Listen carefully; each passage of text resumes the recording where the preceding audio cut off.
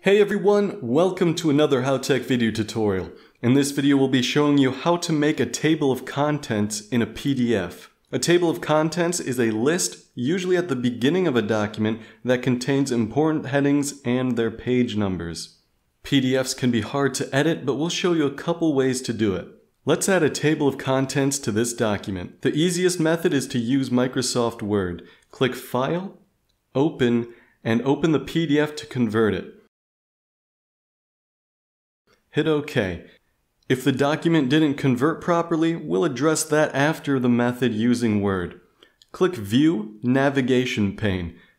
If the document has no headings, you will have to add them in yourself.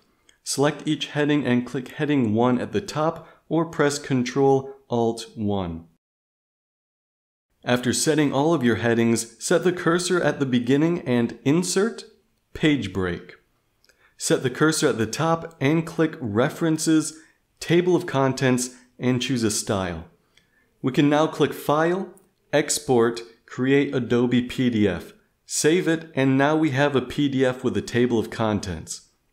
That method is great, but only if it works. Some PDFs do not convert well. If your PDF failed to convert properly, try this next method. Download and install the LibreOffice suite. It is free, open source, and has a PDF editor called LibreOffice Draw. Before using Draw, try to convert the PDF with LibreOffice Writer with practically the same steps as Microsoft Word. Sometimes this will give you a better result, and if it does, follow the MS Word steps for creating a table of contents. If it still does not convert well, open the PDF with LibreOffice Draw. Most editors cannot create an automatic table of contents, but will be able to keep the original format of the PDF. Run Draw and open the PDF. Right-click in the Pages window on the left and click New Page. Drag and drop the page if needed. Click Insert, Text Box, and draw it where you like. You can now manually create the table of contents and format the text with the menu on the right. This method takes more time, but the PDF will not be ruined through a conversion.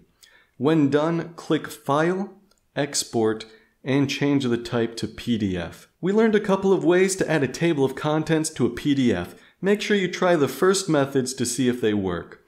What other PDF edits do you want to learn how to do? Thanks for watching. If you liked this video, don't forget to give it a thumbs up and subscribe to our channel. And make sure to press the bell button to be the first to know about our new videos.